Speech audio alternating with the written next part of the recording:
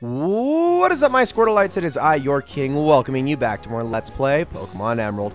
In the last episode, we drove Team Aqua out of Slateport City and began to head northwards, as well as catching the newest member of our team, Raiju, the Electrike, who I have just given an experience share, so now that he can start catching up, I would say Ghidorah is now in a place where I can actually start using him. He wasn't too far behind. I'm glad that this Raiju also has Static. Now, the other ability that Electrike can have is Lightning Rod, which I don't like very much because all it does is draw electric attacks to it in double battles. Static is really nice because all direct attacks on Raiju have a 30% chance of paralyzing the opponent that hit it, which is pretty nice. Now, Raiju can't really do much now, but we are going to try to slog through the rest of this route with Ghidorah. But before we do that, let's stop right here and take a look at this place. 3 steps and 2 steps to reach the wondrous Trick House. You know what? We're going to head right on in here. And as soon as you head in, you are being watched. You get a little flash. Go to where it flashed, and if I can actually press the right button. Grr, how did you know I concealed myself beneath this desk? You're sharp. Behold, for I am the greatest living mystery of a man in all of Hoenn. They call me the Trick Master. Glad to meet you. You've come to challenge my Trick House, haven't you? That's why you're here, isn't it? Yes, it is. Consider your challenge accepted. Enter the scroll here and let your challenge commence. I shall be waiting in the back. Okay, so the way the Trick House works, and we're just going to head on and I'm going to show it to you. Yes, let's go inside.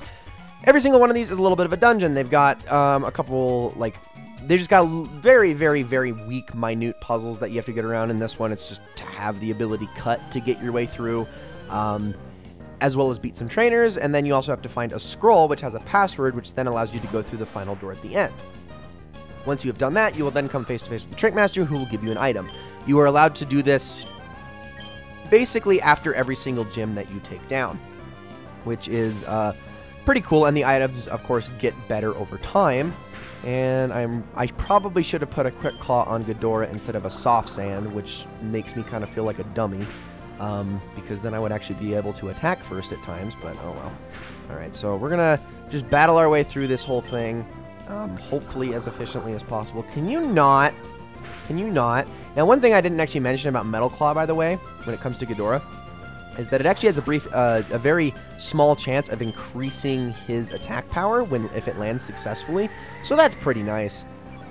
And thank you for wasting a turn on Sweet Scent. Please don't be paralyzed for this turn. Thank you. Okay, so we're definitely going to heal Ghidorah after this, and I'm going to rotate out his items so that he can have a Quick Claw. Thank you. Alright, so we defeated Last Sally. These are pretty straightforward dungeons. I mean, they do get more involved over time the further you get into the game, but they're always worth doing, because they are, well, they're very simple, let's be honest. And also, no, blah, blah, blah. I didn't want to leave. I didn't want to leave the menu. Gosh, give me, let's put the Quick Claw on you. Yes. I don't know why I thought Soft Sand would be a good idea. I'm not even going to use Mud Slap all that much. And now let's take, where is it? Cherry Berry. There we go. Let's use a Cherry Berry on Ghidorah. That heals paralysis. And now we can continue on and cut through this with Ziggy. So you're probably wondering, why do I still have Ralts in my party? And it's not, it isn't just because I forgot to, put Ralts away, because I know we're not going to be using them. No, the reason is because she's actually going to come into play at some point here really soon. I'm just waiting to get a certain item, and then we're actually going to be backtracking back to, frickin', oh my gosh, what is it called? The Dewford Cave. It's not actually called Dewford Cave. Whatever it's called. We're going to be backtracking back there as soon as I get an access to a certain item.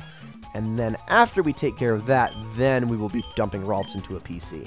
But for now, she's staying put. Alright, let's cut our way through here, take down this trainer. We're also going to want to stop at the scroll. There's also an item usually in every single one of these dungeons. Now, it's nothing special. It's usually just like a mail item. Now, mail is something that you can actually put small phrases in and send to other players, which is, I mean, it's kind of cool. It's a little bit of a novel thing. You also can have your Pokemon hold them, when you trade them, which is, again, kind of cool. Oh, frickin' cute charm. I totally forgot about that. Ugh. Okay, well, hopefully Ghidorah can power through it and attack Skitty at least one more time, and then we don't have to worry about Attract.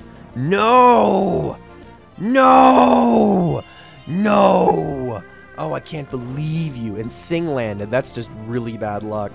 Man, I got owned by a 50% chance twice in a row. At least I can't take any damage from her, so just continue to power through it till he wakes up. Oh no, we're gonna lower these rock hard defenses. and metal hard defenses. I'm so worried. So I am going to make it a point, at least, to try to come back to the trick house every single time we do take down a gym, just so that we can go back through and take on whatever the next challenge is. Just so that we can get all the stuff from it, because, like I said, you get some pretty decent stuff from going through this trick house. Alright, there we go. So Skitty's down. That's good.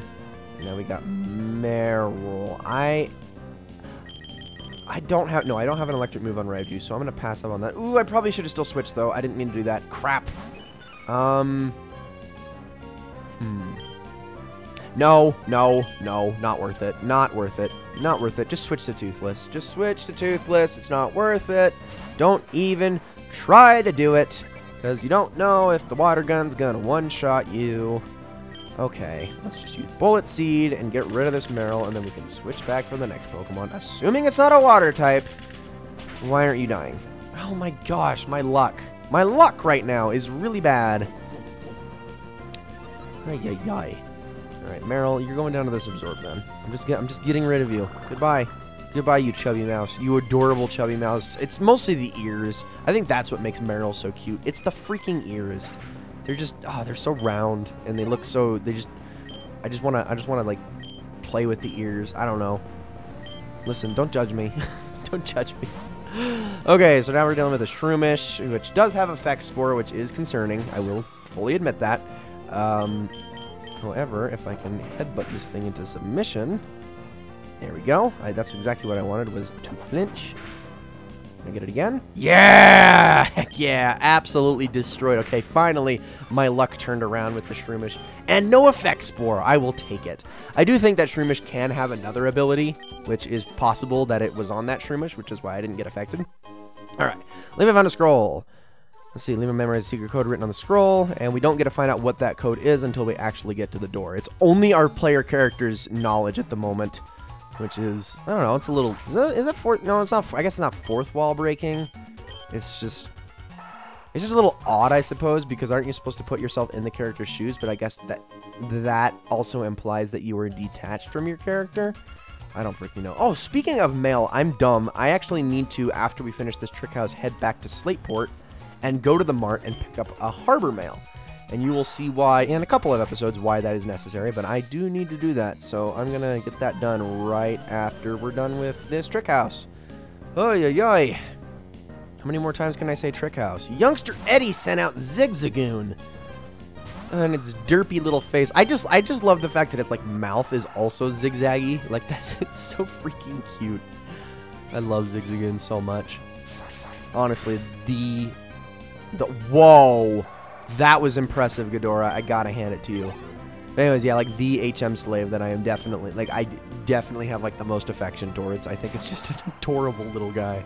Oh my goodness. Okay, Metal Claw to victory, Ghidorah. Come on, we can do this. We're just dealing with normal types here.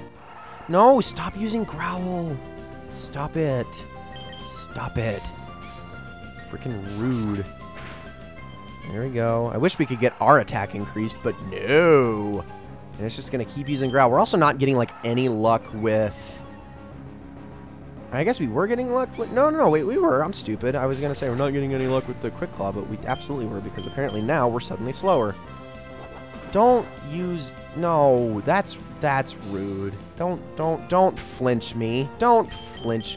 Fine, we'll go back to using Metal Claw. Jeez. You are so freaking impolite. And Ghidorah is level 17 now. And hopefully Raiju is now level 13. Ooh, Iron Defense. That's a little bit overkill in my opinion, but it's still better than Harden, so we're still gonna take it. It might be useful in some scenarios, but honestly, it's kind of overkill, and I'll definitely be getting rid of it pretty quickly in the future. So yeah, Raiju is level 13. That's also pretty good. I am kind of bummed that I did get an Electric at level 12, though, because I think you can catch Electrics as high as level 14 on this route, and that would have just allowed us to shortcut a few levels. All right, Levi wrote down the secret code on the door. Trickmaster is fabulous. Oh, he's so vain. He's so vain. Hi, dude. Ack, you've made it to me. You're sharp. It took me all night to plant those trees. You're almost equal in my greatness by 1, 2, 3, 4, 5, 6 places. Fine, you have earned this reward, and we've obtained a rare candy. That is pretty awesome, and I'm going to immediately be using that on Ghidorah simply because of the fact that he just barely leveled up. which means that the rare candy is going to get its full effect. If you use rare candies on Pokemon that really haven't gained all that much, like they have gained a ton of experience on the way to a level, it's kind of a waste of a rare candy because it resets their experience down to 0 at that level. So basically it just goes the rest of the way to the level, and again, it's kind of a waste of any excess experience that you've earned. So I don't think if we head back in here another challenge starts. I don't believe. Yep, I didn't think so. Okay, so he's waiting for us. So I'm actually going to head back to the mart, and I'm just going to off-screen this because it's not necessary, but you're going to want to head back to, you want to head to Slateport Mart and grab yourself a Harbor Mail. And trust me when I say you do only need one, so now we move on. We're actually going to head on over in this direction, and we have a few trainers to take care of. Something else about that right there just reminded me of when it comes to running is, well, although running doesn't increase the encounter rate in tall grass in this game like it does in later generations, the thing that running does do is it will actually make trainers more aware of you, so they will turn to look at you, so you can't essentially half the time use run to quickly hurry past a trainer, otherwise they'll quickly turn to face you and then battle you anyway. So if you're trying to get around a trainer, make sure to walk, not run. Just an FYI. Because that's exactly how that trainer there noticed me. Also, don't leech seed. Ugh, freaking man. Leech seed's actually like really strong too. Can you wake up, please? No. Okay, I better switch out then, if that's the case. I'd better switch out. Because, yeah, this is, well, actually, I think I'm fine. I've got Soda Pops, so I'm just going to hope that whenever Ghidorah does wake up, it's not immediately paralyzed or put to sleep again. So, just gonna keep spamming A. Just gonna keep spamming A. And oh my gosh, Ghidorah, wake up! I should have just used a freaking Chesto Berry. Ay, ay, ay. Taking its sweet time. If he doesn't wake up this time, I'm throwing my controller. Not actually, but thank you. Thank you for waking up. Okay. Can we like raise the attack too? Okay, didn't do anything. That's good. Leech Seed is going to heal Shroomish a little bit, but then Metal Claw should hopefully, gosh, that's a lot of damage, finish Shroomish off. Let's see it. Yeah! Okay, perfect. So now I'm actually going to switch, because I do want to get rid of the Leech Seed. Roselia, absolutely. We are going to switch to Toothless for this, and we are just going to Quick Attack. Just Quick Attack. Even though, actually, well, I guess I don't really have a choice, because I can't use Bullet Seed, or Absorb. And Fury Cutter and Quick Attack both have an equal chance of, well, I guess that can happen.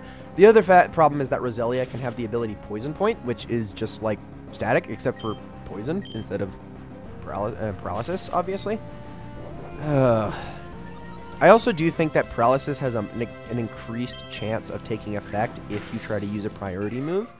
Don't quote me on that, but it certainly feels that way. At least in this generation. Okay, so taking down Aroma Lady Daisy. I believe she adds us to the Pokénav. Let's see. Oh, no, she does not. Okay, cool. I must be thinking of a different Aroma Lady then. Alright, so I'm going to use a Soda Pop on Ghidorah. And then I really wish I had more paralysis heals, but I don't. Oh, I have so many potions. I need to be using those, just getting rid of those so they're not taking up space on the inventory. Let's get a Cherry Berry. Why not? Let's do it. I cannot wait for the moment when we're able to get like full heals. That'll be a huge difference maker. All right, so let's cut our way up here, and we're gonna take down these two trainers. I believe guy on the left is a guitarist, and guy on the right is a black belt, which means we got fighting and electric types to deal with. Woohoo! Basically, two types that Ghidorah can't do a thing about. So this is going to be all Toothless's job, essentially. Okay, at least they each have one. A Makuhita and a Voltorb. I'm glad it was a Voltorb and not a Magnemite at the very least. I guess Ghidorah can headbutt the Voltorb, so that's good. And then you can Bullet Seed the Makuhita. Gosh, I cannot wait for you to get Leaf Blade. It's going to be huge when I can get rid of Bullet Seed for that. Well, actually, I'd probably get rid of Absorb. I don't know. We'll see. We'll see. Whatever I'm feeling like at the time. Oh, Sonic Boom. That actually hurts a lot. Like, a lot. Because it does an exact amount. It always does exactly 20 damage. And no! You suck! Fine, we're going to give experience to Raiju then. Please do not kill Raiju. I will be very upset if you do. Very upset. Everyone focus the Makuhita so it can't kill you. Thank you. And Voltorb, if you explode, I'm going to be very upset with you. Ugh, okay. So good experience for Raiju, at least. That matters. And Voltorb, okay. Voltorb just used Tackle. That's good. That's good. Now use Tackle again and Bullet Seed again.